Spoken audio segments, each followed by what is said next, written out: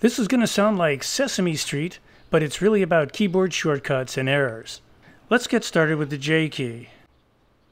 So right now we're in the library module, and I'm just going to tap the J key to cycle through what my thumbnails have in terms of information and metadata at the top and bottom.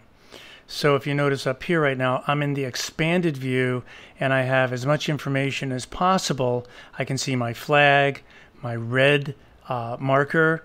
I also have a red marker down here. This is starred. And if I tap the J key once, you'll see that now I see no information other than my red marker that runs around my image area. And if I tap J one more time, it will cycle through to showing me an index number, my flag, my file number, my red marker, and some stars. One more time I tap J, it's going to give me that expanded view, just like that. And now I've gone through all three versions, where I have expanded view, the compact view, and basically no information at all. Now I'm going to go to the develop module and tap the same J key, and you'll see what's going to happen to my picture is all of a sudden I've turned on my highlight and shadow clipping. And sometimes my students call me and say, I don't know what's wrong. And essentially this is just Lightroom showing you areas that are underexposed and areas that are overexposed, and that's all it is. It's not part of your picture. So tapping the J key one more time will turn it off. On with your clipping, off with the clipping. On and off. So that's the J key in the develop module, turns on and off your highlight and shadow clipping.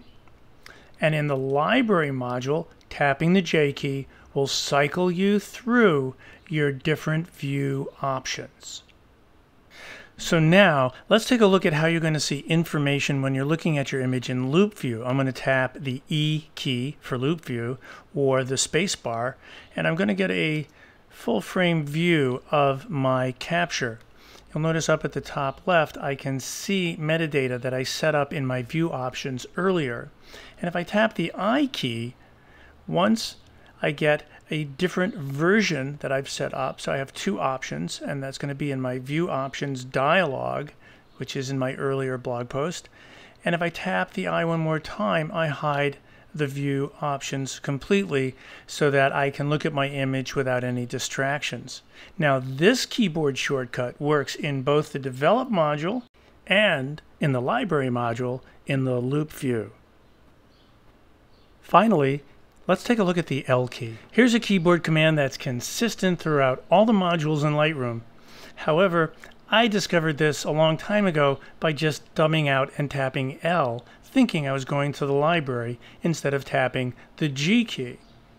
L stands for lights out, and tapping the L key once will bring you to a featured image against a dark gray background, and tapping it a second time will bring you to a black background. The third tap brings you back to your standard view. And this will work in your grid view, tapping it once, dark gray, tapping it a second time, black, and a third time back to your standard view.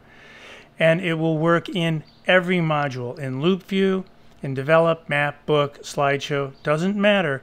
You're always going to get a lights out view by tapping the L key. And remember, the L key doesn't bring you to the library, it brings you to lights out mode. And so that's it for keyboard commands J, I, and L. And this is not Sesame Street, but it is Lightroom Guy. Thanks for watching.